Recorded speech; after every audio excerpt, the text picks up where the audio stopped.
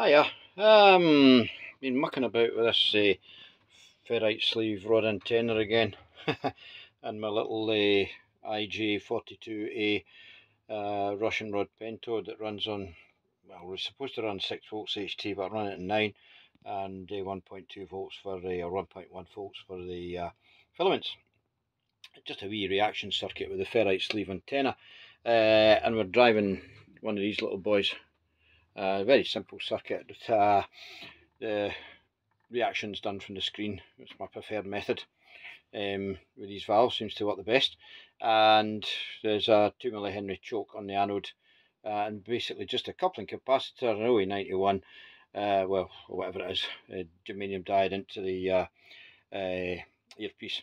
Now, I'm not using the leaky grid detector.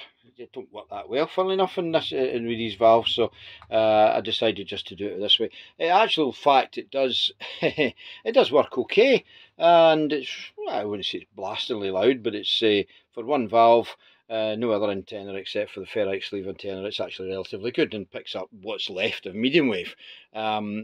Now it's on at the moment, it's on the earphone, but whether or not the microphone in the phone is strong enough or sensitive enough to actually pick up anything is another story. But I will place it up near the microphone and see if anyone can hear this. And I think the microphone socket is around here somewhere. Trying to close down that run chase is not going to happen. They're nearly we're all out, John. Yeah, Australia thought that they'd actually be I think that was the microphone socket. They went for a review. It's tuned into a station.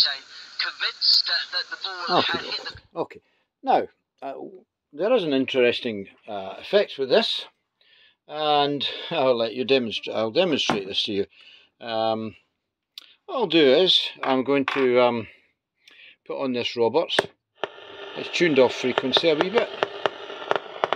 A lot of crackling going on today. I think there's a bit of thunder about. I'll just set the reaction so as it oscillates. And I'll speak into it. 1, 2, 3, 4, 5, 5, 4, 3, 2, 1, 1, 2, 3, 4, 5, 5, 4, 3, 2, 1. Testing, 1, 2, 3, 4, 5. Now I'm speaking into this. I'll put it onto my face. I don't know whether I can do this or not.